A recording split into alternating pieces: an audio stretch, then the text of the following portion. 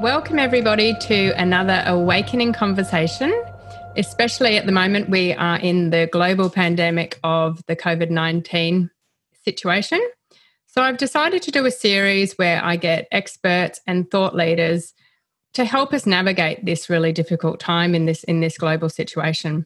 So today I have Katherine Beaumont, who is a co-founder and CFO of Business Blueprint, they are a company that helps support the needs and stay up to date and to grow and expand with small to medium businesses. And they also have charity work. And Katherine has also had a previous career in naturopathy, holistic healing, and she's a herbalist as well. So I got Katherine on today because she is particularly good at navigating working full-time in her company and having two active young boys, one of which has been homeschooled for 1.5 years and the other one which is being COVID homeschooled currently. And so I have been, dealing with this little balance for the last probably 6 or 7 weeks now.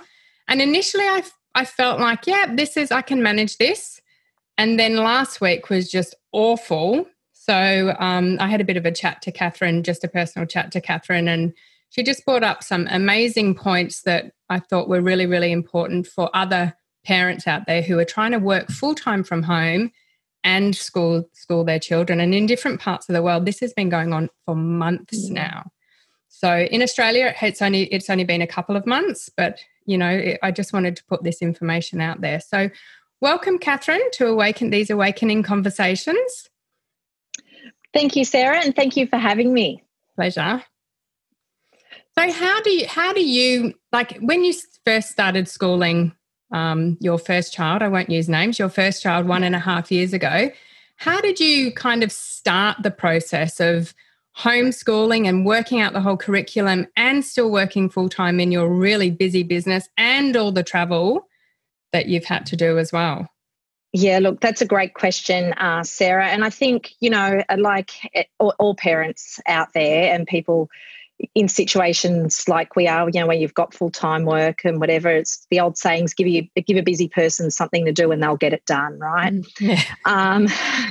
That's kind of the old adage. And for me, it was I was at a point where in hindsight, it's probably something I should have embraced earlier with my eldest son because he has thrived in that environment. However, I didn't think I could do it, right? And I think that's what COVID's kind of done now is it's thrown us all in the deep end.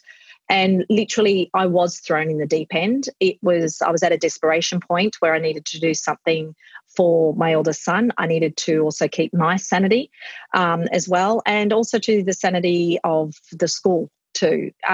So at that particular point, I did feel I was cornered, but I had support around me, support with people like yourself, Sara. At the time, it was invaluable, and you were pregnant at the time as well, I believe. And just knowing there was people who believed in me that I could do it, and I think that's a very key thing. And the other thing is to know. For me to realise I didn't necessarily have to have all the answers. I was going to have good days. I was going to have bad days. That's okay. I didn't have to get it right all the time. I just had to get it right most of the time. And for myself being such a high achiever, that was actually probably the most challenging thing I had to get my head around was not necessarily educating my eldest son or even now educating, like the COVID educating we're doing, was getting my head right to go, it's okay, do the best you can, and we'll get through this together, and knowing when to push forward and when to pull back. Yeah, I know what you mean with that whole, I'm a bit of a high achiever as well. And that very first week, the boys were at home because I pulled the boys out when I just felt like it was the right time at the end of last term. And, we were given the kind of school calendars and kind of the timetables and a bit of work in there. And I was like sticking to it religiously. So if they'd finished their work, if break time wasn't till this, then I'd try and find other activities to do. And it kind of worked for a little bit because the boys were constantly occupied. I think they were loving my full-time attention, but it was so full on. And I messaged one of the teachers were checking in to see how we were going. And I was kind of telling her, they've done this and then I've given them some extra. And she just went, you are putting way too much pressure on yourself. Mm-hmm. And I was like, oh, okay. So I just kind of pulled back and I realized that when they're at school for such a long period, they're not working all the time in that. And especially when, I don't know if it was you that I was talking to or someone else after I spoke to you last weekend, but it's kind of like they're in this class and they will have mini breaks. Like Dane, one of mine has mini breaks and he would definitely be stopping and gets distracted easily. So he'd stop and chat, and because his focus is only quite small, mm-hmm. and then there he's like mini breaks. And it was you that when I was talking to, and you were saying, just get him to break, whereas my other one, he will just work and work and work and work. And whereas this one is like, he needs a mini break. So he runs downstairs and gets some water or goes for a run around the house and then comes back up. And I've definitely found that that's helped him instead of pushing him to keep going. Yeah. And that's just really important. You've really hit the nail on the head there. It's understanding your children and it's also understanding yourself. Mm. And I think that's really important. The first thing is understanding yourself and your own capacity. What is it I'm capable of? And, like our kids, we have good days and bad days as well. Mm. So it's knowing when to push ourselves and when to pull ourselves back as well. And with the breaks, it's knowing, yourself, as it's like there's some days where you're in the flow and you just work solid. Mm. There's other days your brain just doesn't click into gear. Well, I know mine certainly doesn't some days. And I'm up and down like a little jack in the box. And it's interesting because if you actually think about that logically, it's the brain just actually analysing and coping or dealing with sometimes with new ideas. So exactly what you said with one of your children is it's like get him to have breaks, get him to go downstairs and get water. But also too, what I've found is sometimes also to give them a task where they're being helpful. So they're not only getting themselves water, but they're getting a glass of water for you or a glass of water for someone else in the family as well. Another good one is we've got them running up to the letterbox to go and get the mail and bring it back. On garbage day, it's bringing the garbage bin back down, but not just for our place, but for the neighbours as well. Oh, cool. So they're contributing. So the breaks actually are purposeful. That's a great idea. Yeah, and it really makes a difference. And as the irony of all of this is it's like the boys have actually developed bonds with our neighbours who we didn't even know before, and we've lived in this house for the last 9 years. Wow. So it's been a really cool way to actually integrate within our local community. So that's just a offshoot. But the other thing is it's realising you're going to have different things happen on different days. And in a normal classroom environment, and this is the thing I had to pull myself back with, I guess I'm really grateful that I did have a little bit of traction on the ground with Finn the 18 months prior, is that in a normal classroom environment, there's 30 kids in the class in public schools, 30 kids, one teacher. Maybe once a week for an hour or two, there might be a support teacher, but more often than not, it's 30 kids with one teacher. They've got X amount of work to get through in a day with 30 kids. Mm. With COVID Ed, we've got 1, 2, 3, 4, 5, maybe 6 tops, So as such, it's a little bit different to 30 kids throughout the whole day. Also too is get to know your kids, what break, as you said with one of yours, he needs short breaks often, right? Your other child is working for longer periods and probably then has longer breaks as well between. So you work out that rhythm, and we've got that luxury to do that. In a normal classroom, you don't have that luxury. So what a teacher normally does in a classroom is they present the lesson, then they get up off the floor, they move, they relocate, so they're actually moving around, and then they settle back down at their desks, take out all their pens and pencils and everything else, and then do their lesson. And then after that, they then mark their lesson as a teacher reads it out, and then they go back down. So what would normally could take even your child with the shortest attention span, 10 minutes to do in a classroom could take up to 2 hours with 30 kids. So that perspective, when I actually had that light bulb moment and had that perspective, it took a massive weight off my shoulders to go, I've got to do all of this, you know, and and that's huge. And you don't have to get it right all the time, because you can imagine a class of 30 kids, some kids get it, some kids don't get it, some kids hand it in and they've got time to spare and they can read books. Other kids don't get it done, struggle with the first question and don't even get there. So we're doing okay. So two things I just want to ask you out of that is, one is if there's a parent or two parents at home that are working and trying to school and they have more than one child, do you recommend that everyone kind of breaks together, or does it like as needed, or what would your advice to those parents when you do have more than one child, and probably with different needs because they're all a bit different anyway? Absolutely. Do you kind of make it a time limit and then they break together like they do at school, or how would you navigate that, or how do you navigate that? Yeah, look, really great question. And I love how you phrased it, advice as well, because remember, advice is just based on my experience. Yes. So it's not necessarily what I do, it's going to be what works for everyone else. And Sarah, you've heard me say this expression, no one knows what goes on behind closed doors. Exactly. So, and sometimes what works one day isn't going to work another day, you know, and we're all different. Not only do our kids have different ups and downs in their days, so do we. So based on my experience is what I've found, what works is in a classroom, you can do it one, two ways. If for what works for what you need to do with work and your kids is structuring it to all having the same breaks, that's what works for you. Right. And the interesting thing is for my sister, that actually works. Though saying that, she's also got two girls who are very quiet, like beautiful, but you're perfect children, right? I have two insane boys. So I can't compare because comparison kills. I've just got to acknowledge mine are different. And also, too, my sister's more calm than what I am. So that's a big difference too. So what works for my sister doesn't necessarily work for me. It might if my boys are really tired, but on a normal day it doesn't. So I need to, it's for my two, I need to sort of treat them a little bit individually. Also, too, their learning styles are very, very different as well, which I'm sure everyone's actually observed pretty quickly. What she is spending this close proximity with their kids is their learning styles are different. So what I do is it's not actually for us. It's not even the same day to day. It's very different.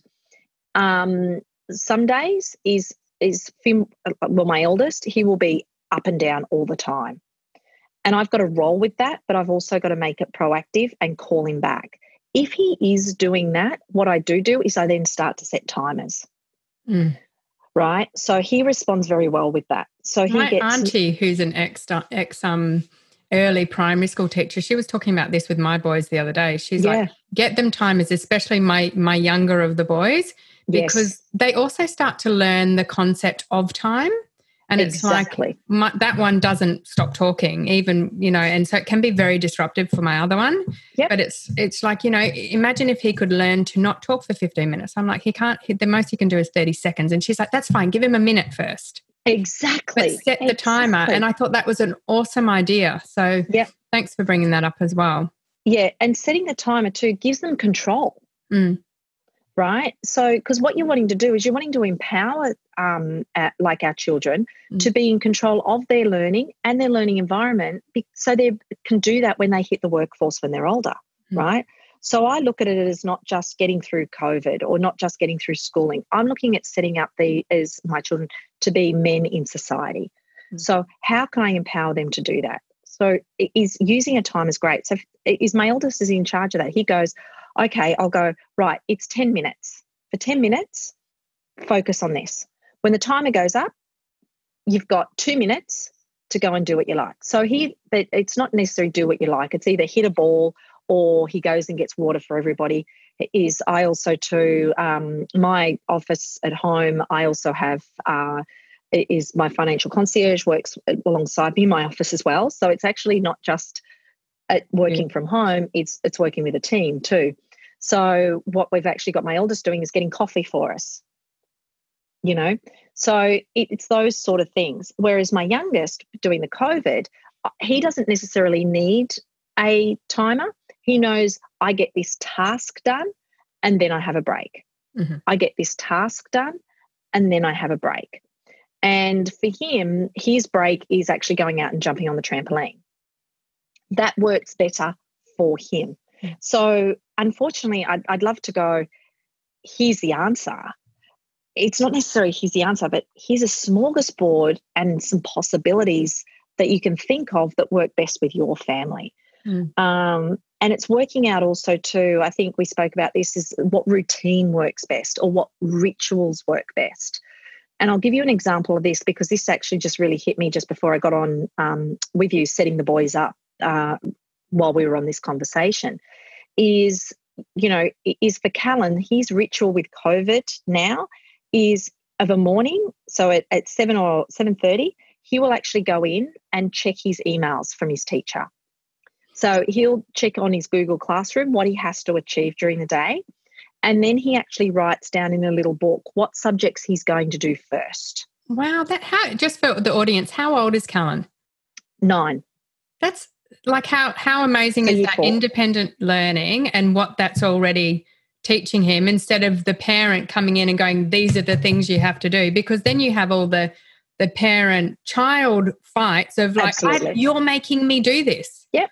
And so that just takes away all of that sort of stuff and gets them to, wow, that's amazing. Yep. So it gives him self-accountability. I'll get to my eldest in a minute because his is a little bit different. Yeah. But with Callan, with my youngest is he checks in. He knows this is his ritual.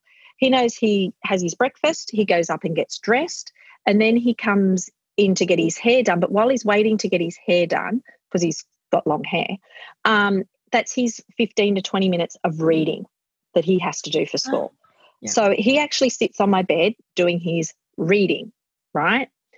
Then I'll do his hair. Then while I finish getting dressed, that's when he checks his emails and works out. He writes down in his little book what subjects he's going to do first, what order he's going to do it in, and he's got his day organised. Then we go for a walk. I need a coffee. So we go down for a walk. We have a chat. That also uses up all these words. It also too gets him out of having a chat because he's my little chatterbox. So I've also had to think a little bit laterally on how do I get his little chattiness out so then he can concentrate, because if I don't do that, then he'll be chatting all day.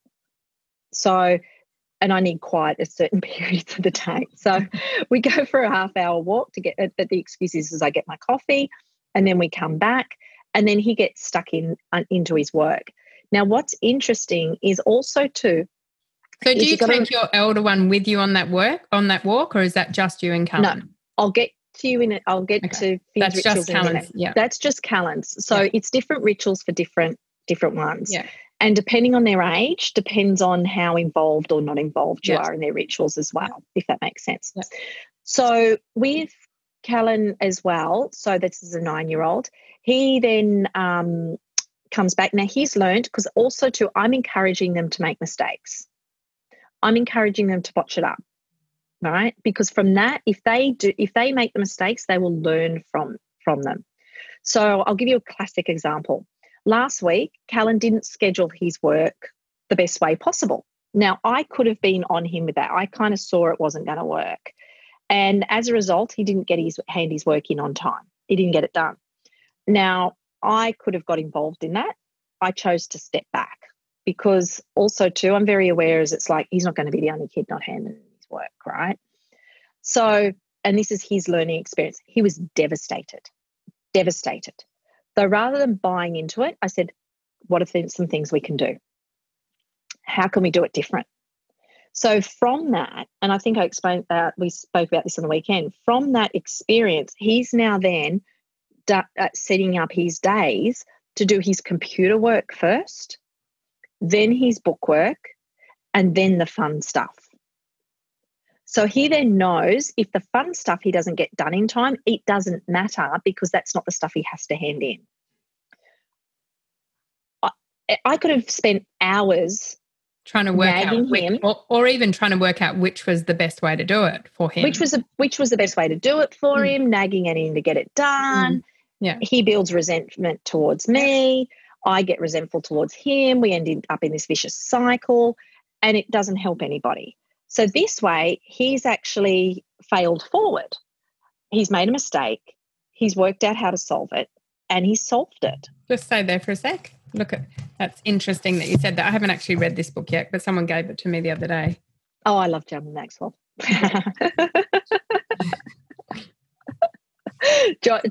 Seriously, John Maxwell is one of my mentors. He's one of my gurus. Yeah, right. He is absolutely so on the ball. But that's a little side. But that's exactly what it is you fail forward. And by Callan actually taking that responsibility and accountability, not only for his schoolwork, but imagine how much that's going to set him up for being a man. Absolutely. Being a teenager. My 17-year-old, when he was in early primary school, maybe year 3, something like that. And then there was probably like I think there was a bit of, homework. Oh, I don't want to do homework. You can't make me. That's that type of thing. And I just went, that's fine. I'm not giving you your homework. If you don't want to do your homework, talk to your teacher about it. I'm not giving it to you. Doesn't worry me if you do it or not. You need to address it with your teacher. And that was kind of like the end of those conversations because it's like takes me out of the equation and takes that hassling and the pushing that comes from the parent when it's not between the parent and the child. It's if you don't want to do it, speak to your teacher about it. If you don't think it's fair, if you don't think homework's the right thing, speak to your teacher about it. There's no point in arguing with me about it. Yeah, exactly. And that's a really relevant point as well, is because in this case, when we're COVID educating, we aren't actually their teachers. We're their support people. Yeah. And it's an interesting concept to get your head around as well, is you are there to support them. They don't have to get all the information right. They don't have to present it beautifully. They don't have to do it to your standard. It's like we've got for my youngest it's like I don't know what he does, like what sort of level of work he presents in the classroom. I don't know. So it's up to him to learn how to navigate this as much as it is me. And this is where we spoke about the other day too, is I think for me, the easiest way for me to get my head around it is to run it as a team and run it as an office rather than run it as I'm the parent, you're the child, and we are going to run a classroom. That was going to be my next kind of question. It's like, so the kind of parent that the parent that might be by themselves, whether their partner goes back or whether they're a single parent and they've got, say, one younger, like the older children, they work a little bit more independently, but just say it's a younger child who is a bit like my younger of the two, that he only lasts like a couple of minutes and stuff. So, like how can that parent get their head around having to do their own full-time work and support that? Yeah, look, that's really another really great question. And this also is where not all rituals suit all children. So I mentioned my eldest's rituals are different to what my youngest son's rituals are.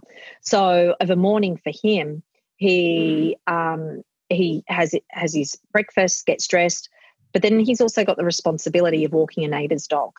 Oh, cool. Right. Right. So that gives him a little bit of independence. It gives him a bit of autonomy. And it also gives him a little bit of a break from us. Okay. So in my eldest case, of course, he's with me all pretty much all the time because it's like I am his mother, I am his educator. So I'm not just a COVID educator supporting him, I'm his educator. So you've also got to work out, and this is important during these times as well, how can as a family unit, as a working unit, how do we also maintain sanity in those times without being in each other's pocket? So for my eldest that is walking the neighbour's dog. I know he's safe because the neighbour's dog's a big dog and no one's going to go near him with the dog. it gives him time on his own. He puts his headphones in. He can listen to an audiobook, or more often than not, he listens to music. But that's his time. He then comes back. Now, I may or may not be back from my walk yet with my youngest, but then he's got his choice then is he can get stuck into his workbooks or his online learning. And how old is he for the listeners, just so they kind of have some context? No, that's right. So he's 12. Mm-hmm. However, his attention span isn't what my youngest is. Mm-hmm. His is very short. So this is where timers have come in really handy. Also to understanding his break cycles as well. So, however, what I've done is I've worked with him for him to understand what his needs are, rather than me telling it for him. And even with younger kids, this is really good because this is a lot to do with them self-management. Mm-hmm. So he gradually, so sometimes it's like he might set his alarm for 5 minutes and then he's got a break. Okay. So he'll set his own timer for what his needs are. Okay. It didn't start that way. I'll be really honest. It did not start that way. Yeah. However, it's progressed in that way. So also too, it's about building trust. Yeah. As well. So it's all these undercurrent in this time. It's the undercurrent parenting in order for our kids to be self-sufficient and for us to be redundant. That juggle that we're doing here as well. So he now sets his own timer, or he'll set it by task. However, he's started to work out just simply because I've gone asking. So I've learned with him is to ask the question rather than tell him what to do. Both of mine are like that. Yeah. So, and it's so easy, particularly when you're working and you've got deadlines and you've got people in your ear and you're trying to juggle this, or you've got the banking going on and you've been put on hold for 50 years and all of that going on. It's so easy to turn around and just go, just do this, just do that, just do this, just do that. All right. That's the easy path. The harder path gives you actually the ease long term. Right. So especially with kids that, are, let's say, control away motivated. Yes. So, like the ones that are quite happy with being told what to do and they do it, it's fine. But the ones that aren't, it's like it just sets up a massive argument or problem, or they'll do the opposite anyway. So I find with my boys, they're both like that. So I ask them what they think. Exactly. And they come up with the solution. Exactly. And if they're younger, it's only giving them 2 choices. Yes. So it's, you don't ever ask a sort of open-ended question, because that can very much backfire. Yeah. So for example, it might be a case of, do you need a break now or in 5 minutes? Right. So you're identifying, and also too, the other thing I do with the boys is I notice where they're at. So they and this has been particularly advantageous for my eldest, is going, you seem a bit frustrated with what you're doing right now. Do you need a break now, or do you want to wait until after you're finished? So you don't wait till he's frustrated and going, I've finished, I can't do it. But you notice before the escalation of that. Yeah. And you kind of interrupted it just a bit. Exactly. Yeah. Now, I don't necessarily pin it all the time, but probably about 70% of the time, I'll get it before it escalates. But we all know the warning signs. Yeah. It's sort of like things will go, or whatever it is, it's a tapping of the, like that, like we've all got them. So it's identifying, you seem really frustrated with that right now. Do you need a break? Or do you need to come back in 5 minutes? Or is there something I can help you with? So that way they're not cornered, because particularly for these kids, it's like if you go, oh, you need to do this or you need to do that, they put they feel like I call it the corner syndrome. They kind of feel cornered, like you're backing me into a corner. You're telling me what to do. You're telling me that you've got no idea what's going on. So if you just go, you appear to be frustrated. Do you need a break now or in 5 minutes, or how can I help you? It's I call it diffusing the bomb. And they usually know, if they take a deep breath, what they need right then and there, better than what you do. And both of them, but particularly my eldest has shocked me at times. He's turned around and said, I'm not frustrated. He said, I'm angry. And I go, well, what do you mean you're angry? He said, I'm really angry because I was able to do this yesterday and I can't do it today. Perfect. How good's that? Yeah, I wouldn't have because you asked the question, right? I asked the question. So and because you have been, so he's now used to actually checking in with himself and going, actually, how do I feel right now? Exactly. So the quality of the question will determine the quality of the outcome. Yeah. So, and that's a really powerful thing. So he's now, and what I've started to notice with him now further down the track is he's starting to pull himself up. Now, does he do that all the time? He's probably does it about 40% of the time. Now, as you'll see him and he'll go, and you'll go, I'm just going to get the mail. Yeah, cool. Right? Or he'll go, interrupt himself. Or he'll go, who needs a coffee? Right? However, what I've had to learn here as well is, because it's a two-way learning street, what I've had to learn as well is not go, no, you're doing your work, or you're interrupting, or don't need a coffee, as it's kind of like, hey, yep, you need to go and get a coffee. Go have it. You're having a break right now? Yes, I am. So it's reiterating what he's doing and allow him in that space in order for him to be responsible for himself. Yeah. And I think that's a big thing as well, because I tend to be a little bit of a control freak.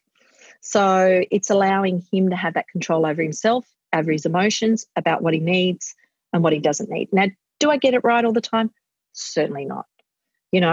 And it's like, and I can be very loud.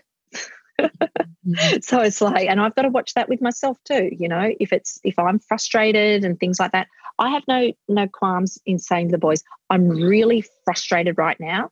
I've been on the phone with this bank for 2 hours. I've spoken to like 8 people. I need quiet time. I find myself saying that a lot at the moment as well, particularly last week. Yeah. And it's not being afraid to ask for it. Yeah.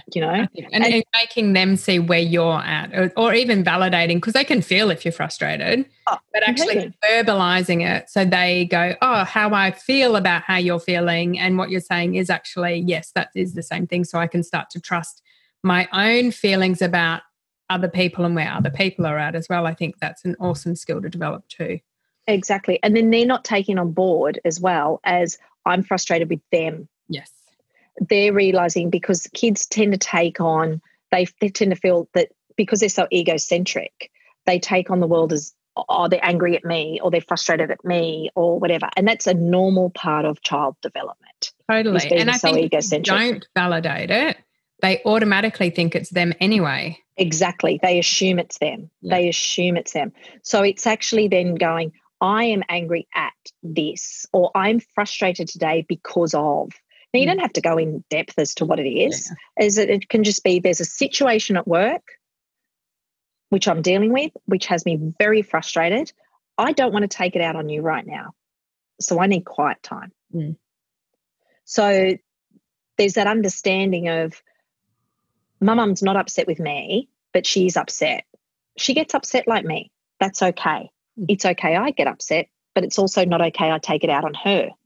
So see how that it's all that sort of stuff. Yeah, going on as well, which is really cool. But it's also it forces me to be a better person because I have to step up and go, oh, what is actually going on for me right now as well.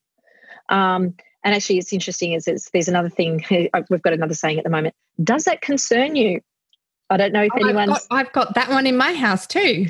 Right. I don't know if anyone's had this problem. Oh, yes. Where people stick their noses into other things, particularly if they're trying to procrastinate and not do their work. Yes. Yes. Okay. My eldest is very big on that. Yeah. My youngest. Yes. So if there's something going on, it's like he wants to be involved because that's first of all, that'll distract him, and it's like that's the excuse for why it's not done. So we've got a big thing is going, does that concern you right now? But that's also used blanketly across the board.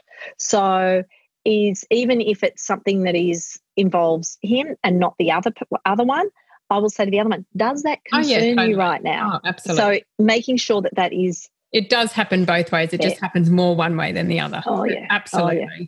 But there'll be one. There'll be one in who's always in. Yeah. And it's just a thing. Does it concern you right now? And but also too, what I'm very mindful of as well is sometimes I'll go, this doesn't concern you, but I would like your opinion on something else later on. Okay. Yeah. So it's validating. It's not saying I don't want to hear you any of the time. It's just that this doesn't concern you and this isn't the right time. Yeah. Okay, that's a great one. Yeah. Or something that is there involving, say, look, this doesn't concern you, but I have got something that does concern you that I do want to talk to you about, but now's not the time. Yeah. And what I have to do with my eldest, I have to say, would 3 o'clock work for you? And he'll set his alarm for 3 o'clock. So, and then at 3 o'clock, he'll go, right, so what was that thing you wanted to discuss with me? So I've learned I have to write it down. Schedule them in. So with that, the kind of the younger child that is kind of the constant need for attention or support or interruption, that type of thing, is that what you were talking about with going back to, think of it like an office or like a team, and that's what absolutely kind of tends to help you navigate that sort of situation? Yeah, and I think, well, for me, what I find is it helps de-emotionalize it. It removes it removes the emotion. In an office, there's going to be drama, right? There's going to be water cooler talk. There's going to be people working. There's going to be people not working. So essentially, I'm managing a team. Albeit it's a little people team, but I'm managing a team. So my role then is, how do I bring out the best in them? How do I keep them focused? But more importantly is, how do I empower them to do what they need to do to keep the ship moving? So what I found is seeing them as team members rather than necessarily my children helps a lot more in how I process things with them as well. It also takes out a lot of frustration, because I know myself, I'm more tolerant of my team members than what I necessarily are of my children at times, simply because it's the expectations that I put on, and they're the expectations that I put on them, not that they necessarily put on themselves. Granted, I do put those same expectations on my team members, but I tend to be more gentle when I speak to them about that, right? So, but that's more my things as well. So if I notice... That's fairly... I think that would be fairly common, because we've also got all the kind of parent-child triggers that happen as well. Absolutely. They're our children for a reason. Yeah. And with our team members, we're not... sometimes you'll get people that might trigger you, but they're not necessarily the emotional triggers that you get from your own children. So I can imagine that, which I did actually play with this week. It's like, if there's a team, and not that I get much done at all, but like just changing that perception. Yep. And, like one of mine is, works fairly consistently, doesn't need too much support. The other one needs constant, and I expect that. So if I start just expecting that, it just takes away all the, oh, hang on, sorry about that. I forgot to turn my phone off. Oh, I can't hear it. Let me just turn it off now. So if I expect that, can you still see me, by the way? Yeah. Yes, yep. Cancel. Hang on. Technology. I did hear it buzz before, and I was like, oh, I forgot to put my phone on airplane mode. So if I expect that, then I'm not emotionally charged when it happens, because exactly, it's like I'm in this team and this is what happens. Yeah. And the strengths and your weaknesses of your team. You know the strengths and your weaknesses of your children. It's no different from working in a team. So you work to that. And the way you would in a team is, it's also, you encourage that. Like, for example, is my eldest just wants to, have fun, and he's inventing stuff and went like old sports games and things like that. So, during a break, one of them, I sent him up, he set up a mini golf course in the lounge room, right? And then that became an activity the two of them could do. Right, so, and it was one of those days that he just wasn't getting anything done. He just couldn't think, he couldn't focus, he couldn't do anything. I needed to get stuff done. So I just thought laterally, and I just went, I need him out of my hair. I don't want to be nagging at him, because if he continues sitting there, I will nag at him. So if I know that's what's going to happen, it's like, how do I change my perception or my thinking around this to get the outcome we need, right? It might not necessarily be the tasks that we were expecting to get done, but sometimes there's a better way. So the ultimate flexibility of being a parent, right? Exactly. So in this case with my eldest, it's like I said, right, what I want you to do is, that's it. There's no workbooks or anything at the moment. I just said, what I'd like you to do is, you've got a choice of inventing two things. You need to invent an obstacle sports challenge, either in the backyard or in the lounge room. Where would you prefer to do it? In the lounge room. Okay. What do you think it could be? And he goes, a mini golf course. Great. Go for it. You've got 1 hour. Yeah, right. So then he'd set his timer, so he knows he's got 1 hour to complete this golf, and he's focused on it. Yep. Yeah, but I also made the commitment, in 1 hour is your brother and I will both be down, and who I work with in the office, all three of us will be downstairs, and you will guide us through, and we will have a game for half an hour. Oh, fun. Right? Yeah, great idea. So that completely broke up the energy. So it's kind of like, it was a complete state changer. Yeah. He was happy because he was off doing his own thing. My other son was happy because it's like he had peace and quiet. You know, it was myself and my work colleague were ecstatic because we could actually chat without being interfered. We could get done what we needed to get done. And then we had a break afterwards, and we all had an absolute ball, right? And then afterwards, it's like we went back upstairs, got it work done, he packed away. But then all of a sudden he came back upstairs and then continued his work without me having to ask, because he felt validated in a couple of things. And I learned a lot from that, in that he worked on something that it was completely practical. So it could be something like with younger ones, Lego. Yeah, Lego works awesome for one of mine, like really beautifully. Yep, Lego. I've also sent with my, drawing, colouring. But see, my two aren't drawing or colouring kids, so that kind of falls by the wayside. As I got my other one, I've been keeping boxes and tubes and things like that. So they have to develop what you call 3-tier effects, you know, with dominoes. So they've got to put marbles down and, you know, do things, and domino tippers and stuff like that. Setting up a game. So whether that be a game of, Monopoly or Cluedo or Uno. Uno's great with younger kids. Uno works great for us. From preschool all the way up, because it teaches colours, numbers, strategy, everything. So you can get them to actually set up something. Or it might even be cook something or make something, not necessarily cook something, but, you know, put together some raw ingredients to make things for everybody, and then they have to serve it on the table.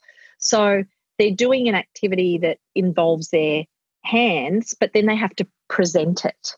And they're using the other side of the brain, right? They're using the right side of their brain, which is more the creative, colourful, expansive side rather than the really technical side. And I do find that with mine, that, you know, if they can't click into that, if they can get creative, I think neurologically it crosses over. Yeah, it hooks up the hemispheres, so you can start to use them. It starts everything firing. Get a bit dominant on one side, then we can't keep going.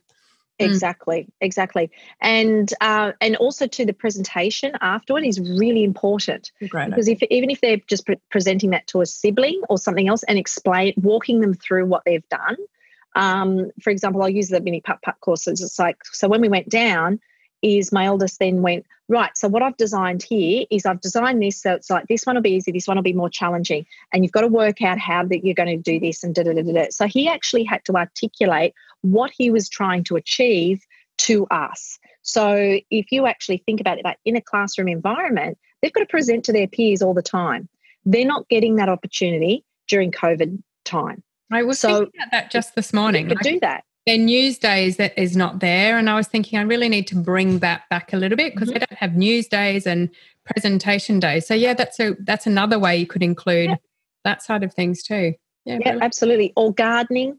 Gardening's another thing that's really great. Or even them just digging a hole, like it's like cooking or making some sort of food. I mean, there's so many recipes where people can make cookies or muesli bars that don't involve cooking, but then they have to present it. Making pasta worked amazing for my elder of the two younger boys. Like he would just sit, and the kneading and the mixing with his hands, and then the process, it amazed me. It was a 3-year-old that could not concentrate for more than a few seconds. Was completely absorbed. Totally absorbed for an hour making pasta. Like that's an activity I had to help him with at that age. Yes.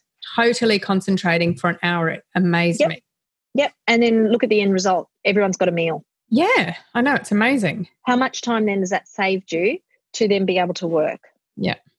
Yeah. So it's like I'm always constantly thinking the end game. So what is the end game?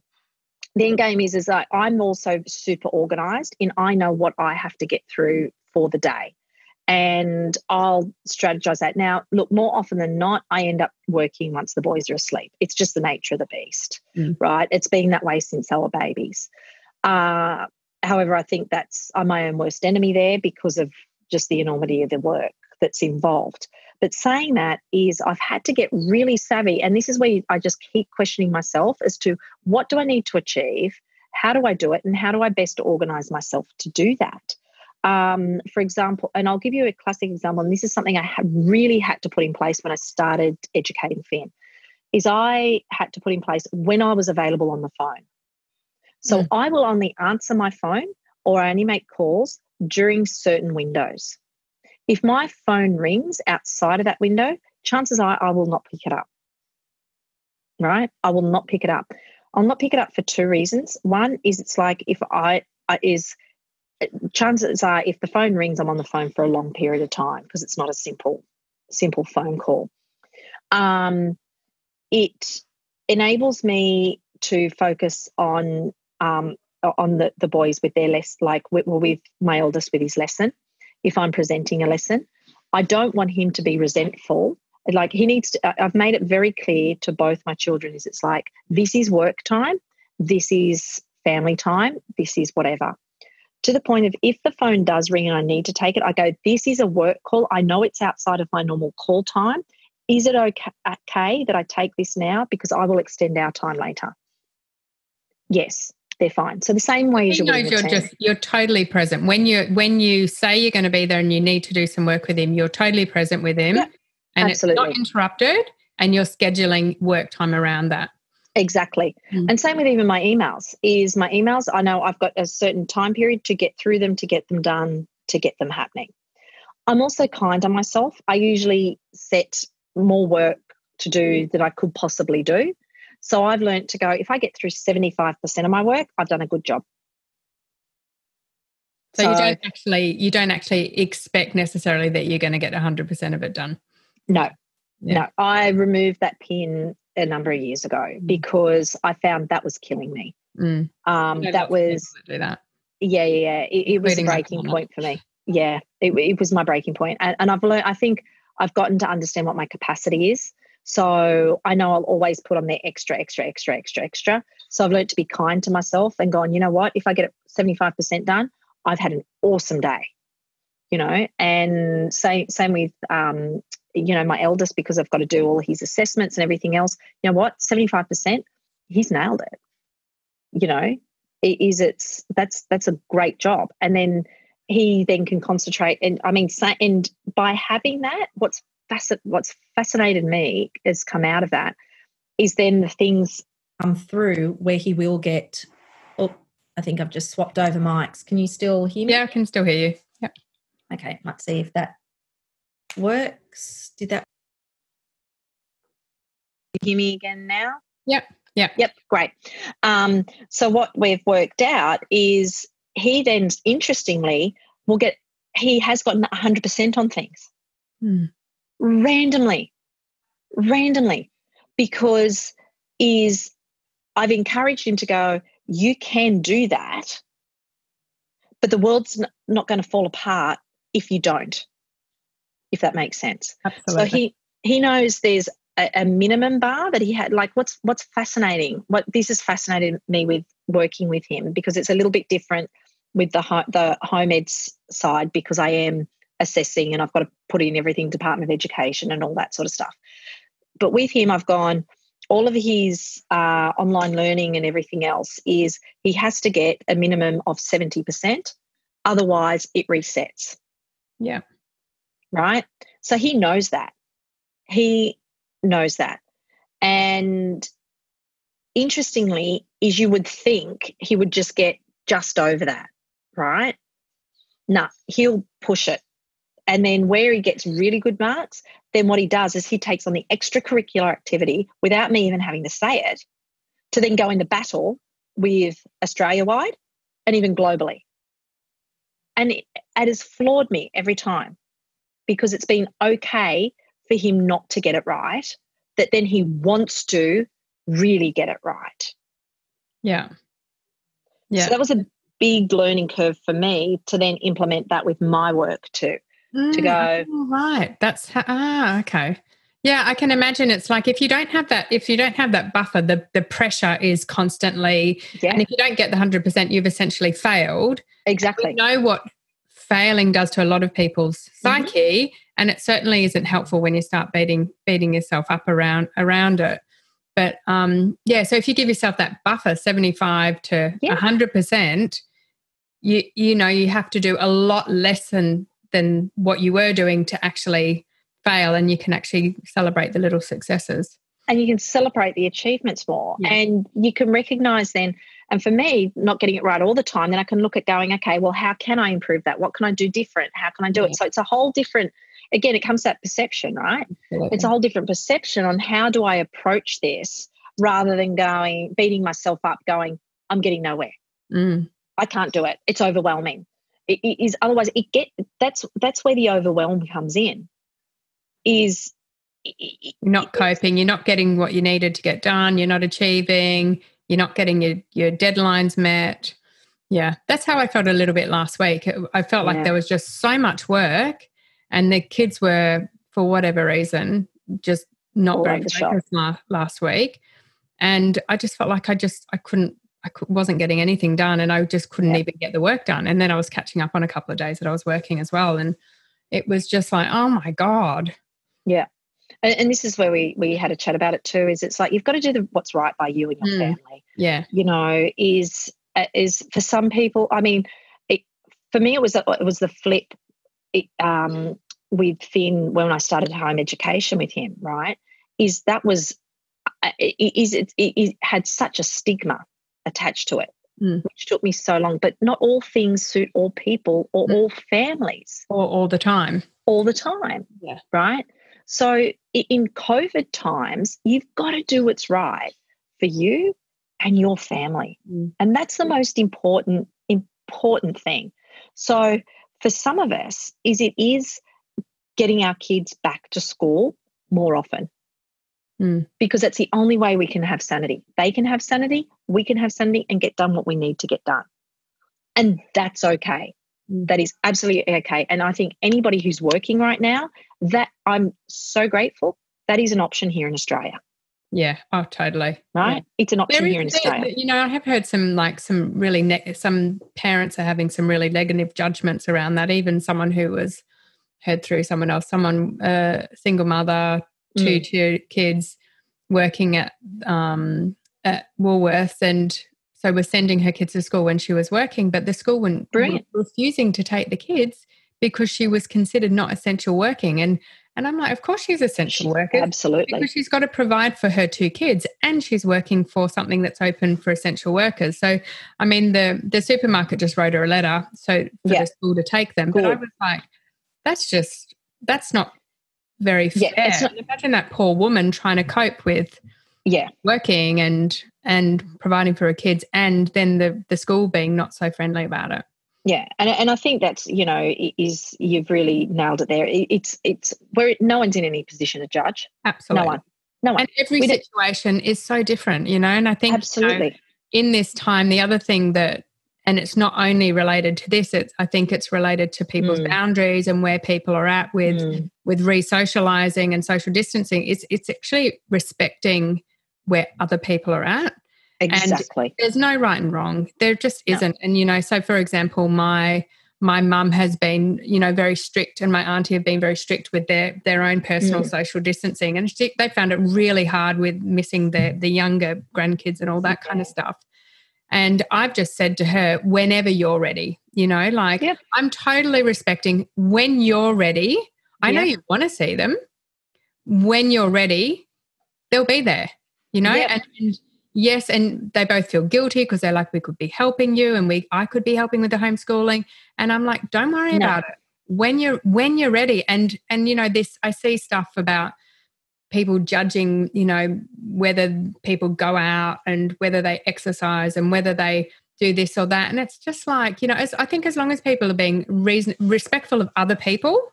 Exactly. You have to work out what works for you. Exactly. It's about respecting yourself and others, and throw judgment out the window. Absolutely. Like, seriously, and I mean, this is the thing, and this is why schools have remained open, it's the Prime Minister himself said essential workers are all those who have a job right now. All those who have a job. The reason why they're essential is to keep the economy going. Okay? So, and I mean, as a single parent, it's not an easy job. I mean, Dale's away more than he's home. And so it's been challenging. I get to a certain point, the challenges involved with single parenting, right? Oh, totally. I get that. I have so much respect. And out of anybody else in this, they're the ones that need support, right? Need as much support as what our elderly do. So if in order for them to get to work or even to just breathe, they can send their kids to 1 day, 2 days a week, that's perfect, because that's what works for them. Exactly. And the same way as it's that whole principle of you supplying your own oxygen first. If you're not at your best, your kids can't be at their best, and so the whole family unit starts to get disruptive. So like particularly, I think the whole mother kind of archetype is the traditional thing of like everyone else comes before you. It just can't happen during this time. Like, you have to keep that balance and that maintenance of you making sure you're okay and finding the balance of what makes you okay, so everybody else in your family is okay as well. Exactly. And, you don't know what goes on behind closed doors. You have to look after yourself and your family. And, what's interesting is during COVID times, the suicide rate is higher than what the killing of COVID is. Oh, yeah. In Australia. I mean, that totally. I hadn't actually thought of that, but that would make sense. So the best way in which we can protect ourselves from COVID is actually supporting each other in what we need to do. Yeah. And it's being okay. So if someone needs to send kids to school, that's okay. Yeah. If you want to keep them at home, that's okay. Okay, exactly. Yeah.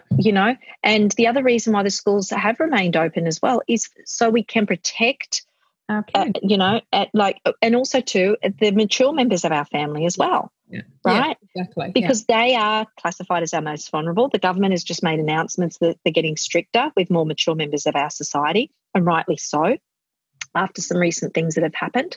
So it's the traditional role of a grandparent supporting their children with looking after the grandkids after school, or picking them up after school, or running them off to dance, or helping you with COVID teaching. It's gone. Yeah. The world's changed. Yeah. It's changed. Yeah. So their connection is through Zoom. But I just had thought, a way in which they could be engaged is this is something I've done with my eldest, is he does food tech. So with his grandma, we've set up Zoom food tech. So they cook together. Oh, that's a great idea. Zoom. Yeah. Right. And she actually walks through his theory with him. She's still part of the curriculum. You're just doing absolutely. Zoom. Yeah, right. Absolutely. So can you see? So this works really well, because this actually gives me a couple of hours. Like, I mean, granted, it would be a lesson that I'd spend 1 or 2 hours on. She spends 4 or 5 on. But that's the luxury of a grandparent. Absolutely. Yeah. Right. Absolutely. So I think this is actually, I just thought of this talking to you because I'm familiar with your situation as well, is to engage. If you have got a really challenging younger one and you need that break in your work or what have you, Zoom the grandparent and get the grandparent to talk them through what they need to do. That's a great idea. And they would actually love that, because then they're still involved and they don't feel like a bit redundant and useless themselves. Absolutely. So, yeah, that's a really beautiful idea. Absolutely. And then they could say, okay, it looks like you need a break, little Jimmy, go off and go to the toilet, and I'm going to get myself a cup of tea and I'll see you back here in 5 minutes. Yeah. And then they're like, are you there? Are you there? Like it's you can do that. And it's what's the other one? Where's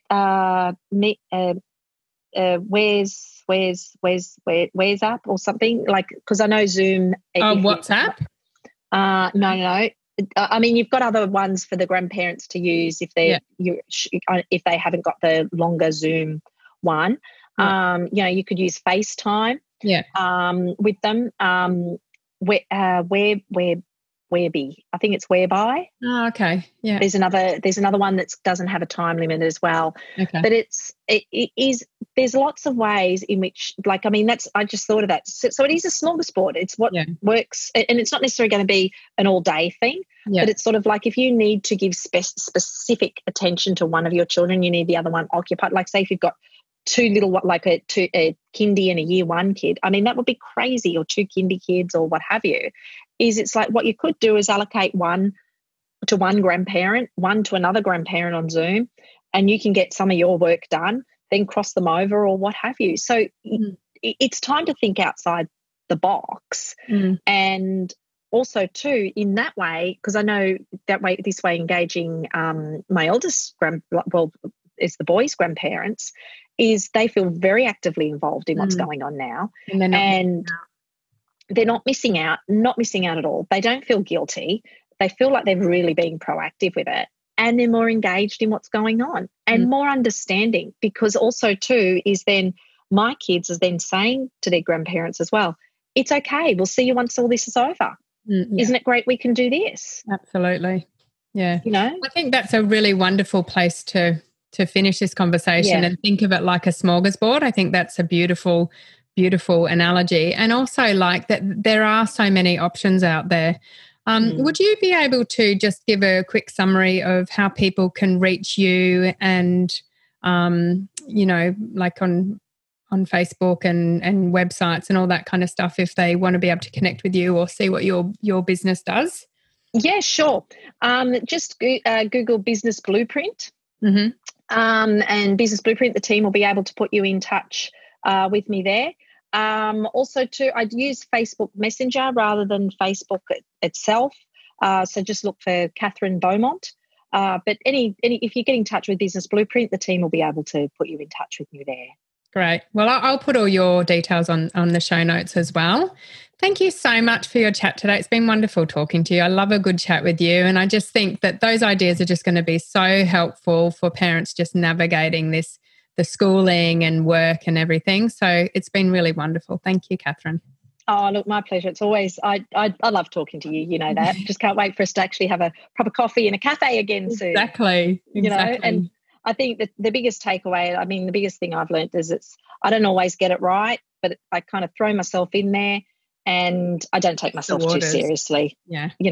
Have a good laugh. Because if you're crying now, if it's going to be a good dinner party later on and you're going to be laughing at it or bringing it up at their 21st, why not laugh now? Exactly. Thank you, Katherine. All right. Thanks, Sara.